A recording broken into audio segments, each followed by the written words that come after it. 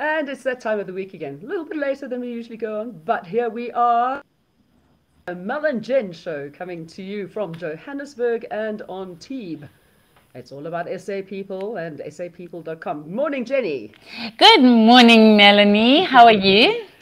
I'm absolutely fabulous, thank you. Just had a lovely long walk in the very cool Johannesburg weather. The clouds came over for some reason after being kind of like feeling it like spring was here. We felt like we're back in winter again, but that's okay. It's all good. It all happens like that. And after a week down at the coast and in the hinterland of the Hilton and the Clarence and all over, and just missing out on the mad traffic that was happening between Durban and Pietermaritzburg on Saturday and Sunday. I'm quite glad to be home, I must say. Oh, fantastic. Did you get home in time to watch the Comrades, though? Unfortunately, no, but we did start watching it before we left Hilton in the morning. The main reason being is because the people we were staying with, one of the guys that works for them, Sabelo, was actually doing the race as well. So they were up at like 4:30 in the morning to take him to the starting point, and we tracked him the whole way down, and he finished in under 9 hours. So he got the Bill Rowan medal, which was really great for his first Comrades run. Oh, that's amazing. I actually was watching when the cutoff time was. Oh, and that's the saddest. Oh my goodness, it was heartbreaking. But the most beautiful thing was this one, the first man to just miss it by like a millisecond, you know. When they interviewed him, he was just amazing. He just said, "No, I can't wait for next year." I think they're mad, frankly. But then I'm a walker, so why would I be doing anything to do with running? And Mel, did you see? I mean, South Africa was really swept up. I think because we haven't had the Comrades for 3 years. It's been, or 2 years, whatever. So it's just been 3 years since it was Pietermaritzburg to Durban. Yeah. And obviously the biggest, most beautiful thing to come out of it was the guy who held up the sign saying, "Prudence, will you marry me? I ran all this way for you." and thank goodness she said yes, because that could have been embarrassing. That would have been heart-wrenching, yeah. It would have been awful. But I mean, I was so glad that, South African kind of like did us proud. And I mean, but the controversy then about what's her name, who the female that won? The Russian lady. Yeah, because I mean that whole thing that's going on, that she's not allowed to accept prize money, and I mean the last minute attempts to get her to actually be allowed to run even was. I know she had to go to court. Yeah. Yeah, no, I think it's crazy that everybody's being affected by people and things that are outside of their control. I find that quite sad. But anyway, Comrades is all about running together and being together and people coming together and just absolutely doing a wonderful thing.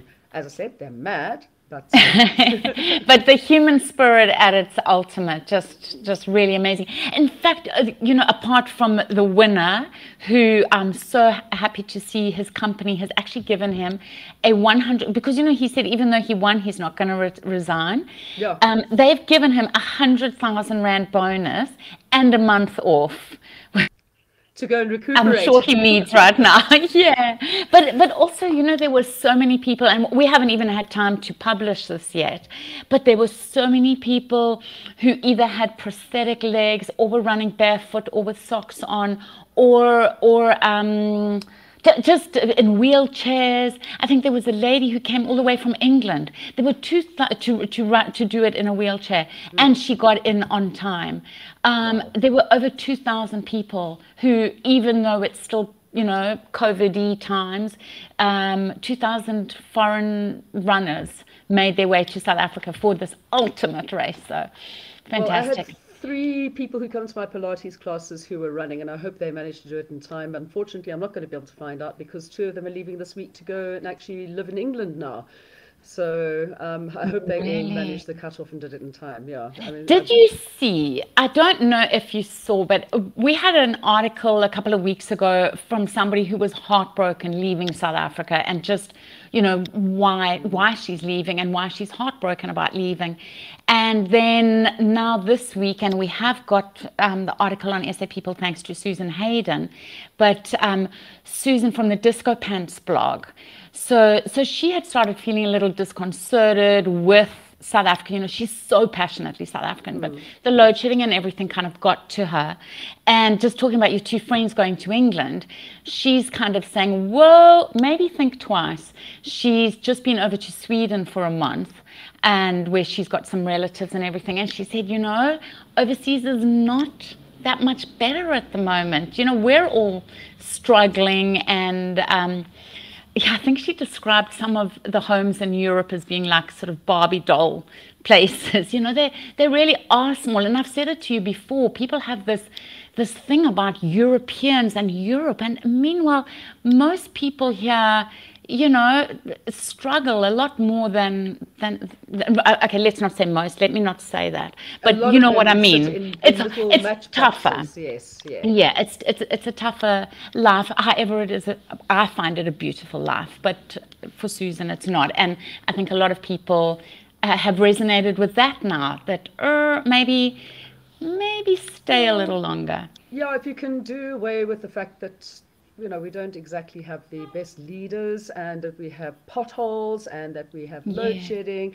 and that there's water issues and infrastructure hasn't been kept up with. We still live in a beautiful country with beautiful people. Exactly. And no more was that apparent with my little trip around the country again, when we blew the tire on the way to... You said with the taxi driver. The taxi driver was just absolutely phenomenal. Yeah. But now... you talk about leaders, and one of the articles we've got coming up in the next week is by a guy imploring people to stay in South Africa but do these leadership courses, that that all of us have got some leadership skills within us that can help make South Africa better. Instead of waiting for the leaders to be leaders, just start leading yourself. Well, I think not in all different directions. He writes it a lot better than I say it. I do think that they should have people who are working in government who actually are qualified to do so. And this just comes back down to the cadre deployment and everything. So, I think that they should start getting rid of the dead wood, of people who are not doing what they should be doing, that they should actually have people who have got degrees or have actually studied something or worked in politics for at least 10 years before they're allowed to become a minister. That kind of thing. And then I think we'd have like a lot better, and obviously people who are honest. That would be yes.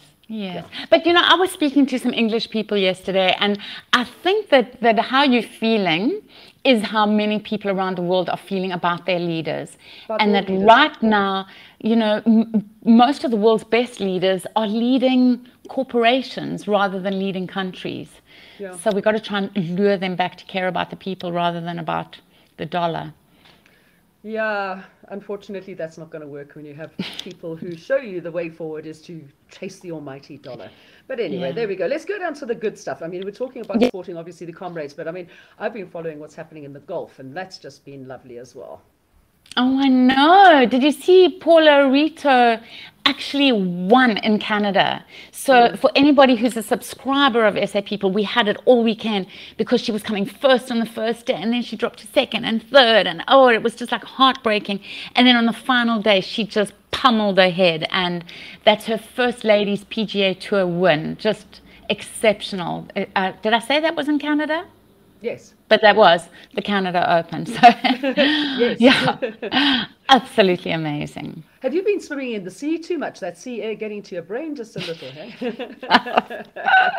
It's the humidity, man. Your brain, your thoughts just can't move from one side to the other because it's just like too thick. Sorry. Which is absolutely my favorite thing. And then, of course, when it comes to cycling, I did watch a bit of cycling while I was away as well. It was so nice to actually have TVs in the place that I was staying that actually had sport on it, and I just put it onto cycling because I sit there and just have that in the background and watch the countryside going by. It's beautiful. Divine. And we know you love your cycling. And Louis Mankies, I mean, he got his first podium finish at a World Tour thing. And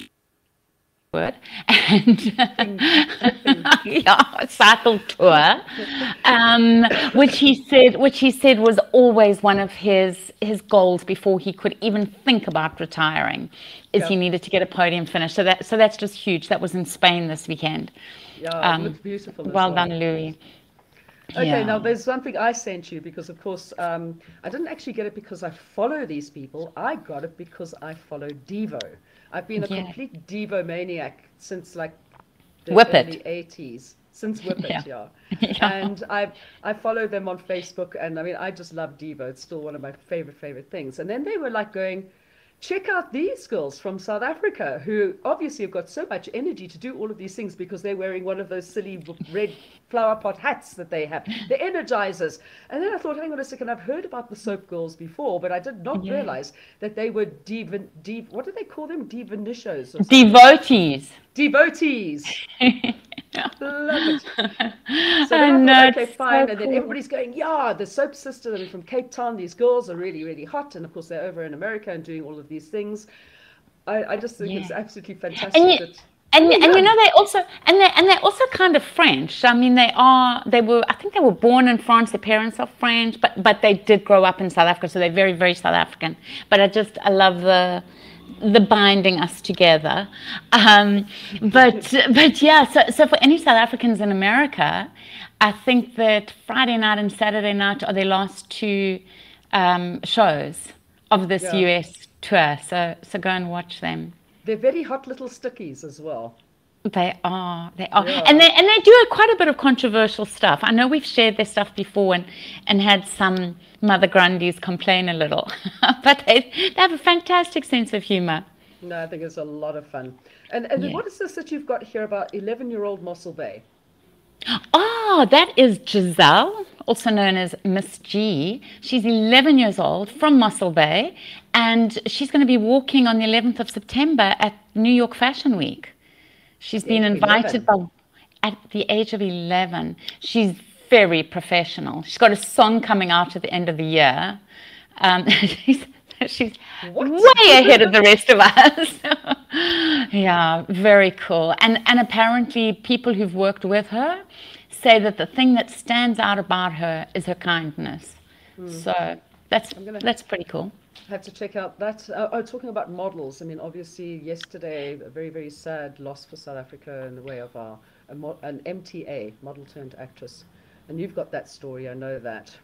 Yeah, so sad. Shelby Dean Creek. I think overseas they just call her Shelby Shelby Dean. Dean. Yeah. Yeah, but her real surname is Creek. Just a sudden illness apparently, and she was in a New York hospital on Monday evening when she passed away.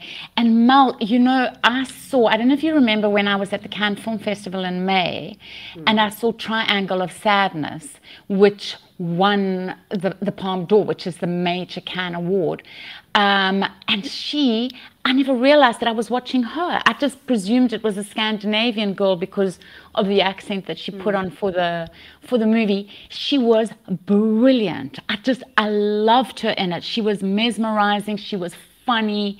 She was self-deprecating. She was just amazing. And so it's so tragic that her dreams were coming true.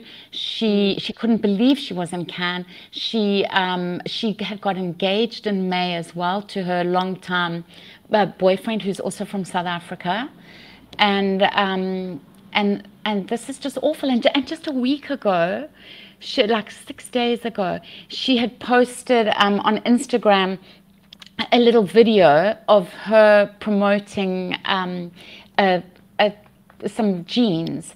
And in the video, she said how these jeans made her feel, and it was that feeling of going home to South Africa, of having a braai with her family, those moments that you just want to press pause and stay in. So, And nobody knows yet what it was from either, which is like really sad as well. Sure. yeah, But I mean, for those people who don't know, of course, she was in Spud, the dark-haired girl that Spud was. Amanda, I think she I acted as don't know, I love it Amanda. though. Yeah, it Yeah. was so sad. Oh, anyway, okay. In both Oh, spots, she was. yes. All right, let's Yeah. go back. Let's go away from entertainment for a moment and go back to sport because, of course, we've got. We won't talk about the rugby because, of course, I was actually watching the rugby with my brother on Saturday morning, which was never a good idea. It's not bad if they win, but I mean, if his teams don't win, oh, good Lord, I actually had to leave. So we're not going to talk about, let's talk about the sevens, because the sevens always do us proud. Oh, they did do us proud. They came second. So it was a little disappointing because really they've been the outright winners the whole series. Yeah. And so they should have won the entire series, but in the end they didn't. But what was really great for us is that one of the SAPeople followers had written to us a few days before and said, hey, I'm going. Do you want me to send photos? And I was like, yeah, please do. And then she sent the photos. And one of the main guys in the photos was Neil McDonough, who is from, he's an American actor with the white hair. He was in Suits and in Desperate Housewives. Oh, okay. So, and he's married to a South African. They've got 5 children. They've been married for like 20 years or something. But there he was supporting South Africa and taking photos of all the Springbok, Blitzbok fans in the stadium and everything. And it turns out that they're all, the girl who'd written to us, they're all close friends. So. Oh, fantastic. Yeah. In fact, they're going to do her and his wife, whose name is Ruva. They're going to do a special article for SAPeople about it, yeah. So look out for that. Okay. And then we're going to go back to golf for a moment as well, because of course there's been all of these amazing pictures of like Skukuza Golf Club. Wasn't that amazing? I mean, that made international headlines. So crazy. Because how many golf courses do you go to where there's 2 hungry lions and 20 even hungrier hyenas? Having a feast on the fairway. Yeah. Oh, crazy. Do you know that golf course started just for the staff? About, I don't know, in the 70s or something, they built it just for the staff. And thank goodness they opened it up to everybody, because it is the wildest golf course in the world. It's very special. Oh, well, I walked past the Parkview one this morning.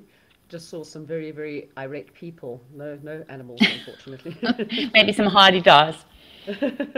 Okay, so what local good news do we have? Oh, so much. Well, South Africans united against Megan. I don't know if you saw that. Footsack Megan. #. No? Yeah. There's nothing... Okay, there's nothing like a common enemy to unite people together. And Meghan Markle was trying to criticize the British royal aides who hadn't been sensitive to her needs. But by doing it, she kind of carelessly offended South Africa. And so this also made headlines because South Africa, so basically she said that when she was in South Africa, she was at a function. After the function, she was told, oh, Archie, there was a fire in Archie's bedroom. Oh, yes, I heard about that, yes. Okay. Yes, and it turned out it was a heater that had melted, and Archie was not in the bedroom at the time. And a security official, an alleged security official, has come forward to confirm the story. But yeah, South Africans obviously didn't like it because they thought that she was criticizing South Africa, but that wasn't even in her mind. All she was thinking was that the British aides should have then let her stay with Archie, and instead she had to go on to the next engagement, and they wouldn't let her talk about it because they said, oh no, imagine how it will look, and didn't care about how she felt. So lots of people are very angry with her. Lots of South Africans are very, very angry with Meghan. Talking about footsack, though, somebody sent me something this morning, a lovely video where they were going hot air ballooning. And the balloon was on the, where they're still about to fill it up with hot air because it's on the ground. And these 2 cheetah came along. And the 2 cheetah were trying to go inside the hot air balloon. And they were going around the balloon, and they've got all of the filming of this. And the people are trying to chase them. Eventually, this woman just turns around and lets rip at a huge, just footsack that you've ever heard in your life. The cheetahs took one look at this with this woman coming towards them, and they bolted. Man, it was fantastic. They clearly were Afrikaans cheetahs. So Mal, will you send me that video link, please? I will. I'll send you the link. I don't know when it's from, but it's just so much fun. But it'll be wonderful to share. I'm sure lots of people around the world would love that. Yeah, I'm sure at the moment, though, a lot of people are saying, oh, no, footsack sting. going and playing in Pretoria instead of playing in Johannesburg. I mean, what's that about, really? I know. I was going to ask you, is there a reason? No, I don't know. I don't know. But somebody has already said to me, don't worry, I'll come and pick you up and we can go through together. I'm like, no, making the groot trek to Pretoria now. But can't you go on the Gautrain? Yeah, but I don't know where the Gautrain goes to at the end of the day. Yeah, but you can find out. This would be a suppose I lekker could. little outing. Oh, I think it's lovely. And so are you a Sting fan? Because I mean, this is amazing. He's going to be playing all his old stuff too. I love Sting. I love the Police. I love Sting. I mean, I don't follow Sting on social media, but I do follow Stuart Copeland. And he thought it was very funny that I said, look, I can't come across to your concert, unfortunately, that you've got going this past weekend because I'm down on the KZN South Coast. But otherwise, I'd have been there in a heartbeat. It's one of those things. I'm like, I remember I went to see the last concert that they actually did together in 1983 at Wembley. Oh, It was an amazing. amazing concert, yeah. So I've been a huge fan of everything that all of them, and especially Stuart Copeland. Sorry, Yeah. he was actually the one that brought the sound for the Police.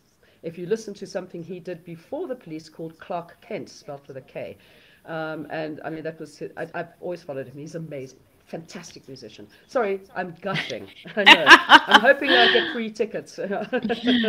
Lovely. Oh, Yeah, so nice. I also, did you see that thing about those people who have put together those showers for people, where is it, in Cape For Town? homeless people, yeah, For it's down homeless in the people. Western Cape. Yeah, Such a great idea. So it's like a big mobile bus of showers, and then they yeah, can drive to places where there are homeless people, so the homeless people can get clean. fantastic. I like that a Yeah, lot. it's working really well. And talking about clean, I'm still Yes. battling now from my little foray onto the South Coast beach, I saw you Trafalgar. saw we shared your You video and shared it my went video. very viral. People were very inspired. But I'm really paying the price for it because, of course, I haven't walked on a beach for a very long time, and it was an 8 kilometer walk back up and down. So I Yeah. walked the high tide mark on the way from Trafalgar down towards Impunyati Nature Reserve, forgetting, of course, that there's actually a nudist beach on the way there. So having to avert my eyes occasionally. So I walked on the high tide line, and I walked back on the low tide because it was low tide when we were walking back. And of course, with all of the bending and picking up all the bits of plastic and all the rubbish and finding bags along the way and leaving stuff and then picking it up on the way back, and the amount of walking on the beach, my legs and my lower back are still killing me. So I You got to did do a it more lot for you. often. Trafalgar, you have no idea what I went through for you. So yeah, just to keep the beach. And I just thought if everybody could do that, wherever they Yes. are, just take a bag with you and you see rubbish, pick it up, throw it away somewhere. If everybody just did that, my goodness, what a wonderful place this would be. Yeah. That's my thing. Absolutely. Okay. Right, so what have we got in the way of entertainment? We can go back to what's going to amuse us, apart from you and me, of course. There's so much. I wanted to know the South African thing that's just started on Netflix. I think I saw that you had started watching it. Ludic? Yeah, with my, I heard the my production was not so good. I The no, acting's good. I'm not quite The sure editing. I think it might be the editing, and I'm going to have a word with Ian Gabriel, who's the director on it. Obviously, I'm not going to speak to Arnold because he and I don't speak anymore, apparently. But it was almost like there was a bit of a problem with the. I don't know if the people were speaking another language instead of speaking English, and then it's dubbed, and for some reason it's just coming across strangely. But it felt a little bit jilty. Jolted. Okay. That Yeah. kind of it's an odd feeling. But I mean, apparently people are saying just work your way through the first 2 episodes and you'll probably enjoy the whole lot. Arnie is just, of course, we're talking about Arnold Vosloo, obviously. Yeah. I mean, I just watched The Mummy, the one with Tom Cruise. Yes. Filmed in Namibia. Don't watch it. Okay. Rather watch The Mummy with Arnold in it. Okay. It's much better. and then of course going from that to watching Ludic.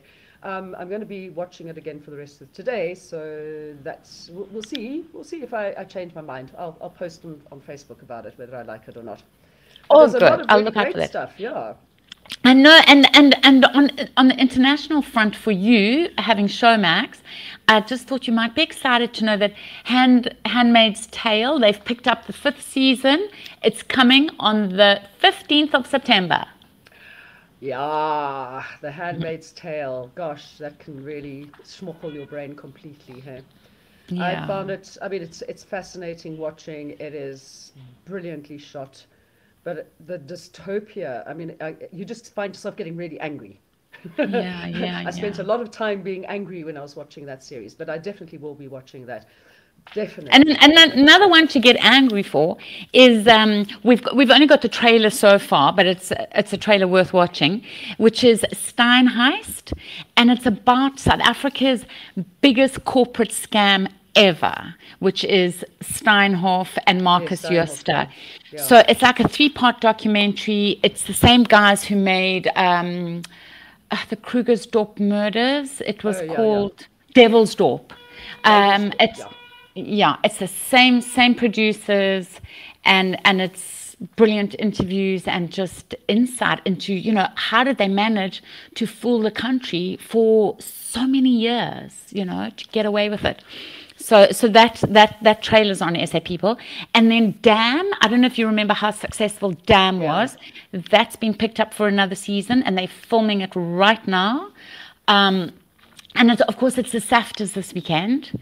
I Yes. think Damn has the most nominations of any drama. So we'll be covering that this weekend. Oh, The talking SAFTers. about people filming, I see Kate Normington posted yesterday that she's shooting with Tally or Suzette. Or Yeah, yeah, yeah, yeah, yeah. yeah. Yeah, Oh, so it's she was just saying she's in it as well. Yeah, okay. So she's in the one. Tully goes to Joburg. Joburg. Yeah, Yeah. Oh, so fantastic. yeah. So she's working on Tully's that. Joburg Diaries. That's what it'll be. Yes. Yeah. Tully's Baby Diaries. Da da da. Yeah. Yeah. So Tully's. she's in Oh. that. Yeah. It's lucky to see our Oh, people doing so many wonderful things. laka, yes. Yeah, and then we also what's Klein Karoo too?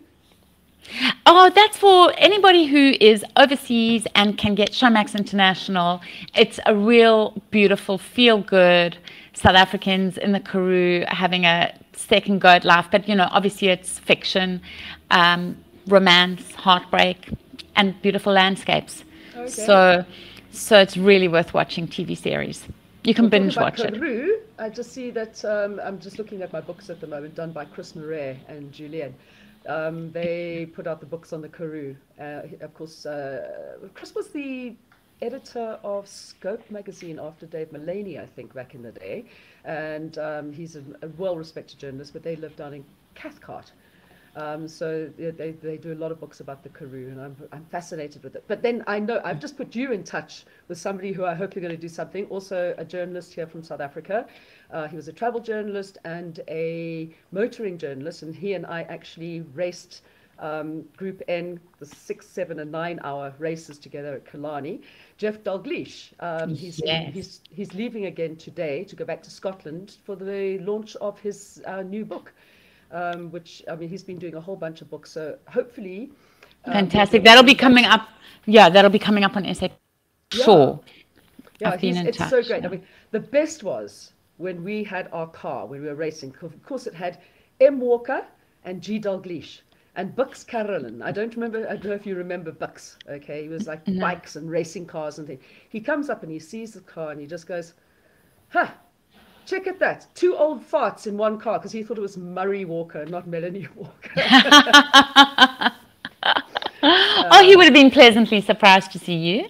Oh, no, they were, because I was the only girl who was racing then as well, so it was quite fun. Yeah. Oh. But there we go. So what have you got coming up next week? Well, the SAFTers is the main thing that we're going to be focusing on. We're really hoping for a lot of big wins for Showmax. Excellent. Yeah. Excellent. Well, Jenny, I'm going to let you get off to the beach. I could hear that. Was that your taxi beeping outside? I'm so used to that happening. I don't need a taxi. It's 2 minutes away. You've got to come visit so that you can see. Yeah. I'm coming. I am Okay, coming. good. You know that. And then we're going to go walk the Camino so I can try and get my body back into shape again. Yeah. Cool. Well, for everybody who's been listening and has found some wonderful people doing wonderful things here in South Africa or abroad who are South African and has anything to do with South Africa, don't forget you can send stories to Jenny on SAPeople.com and on Facebook.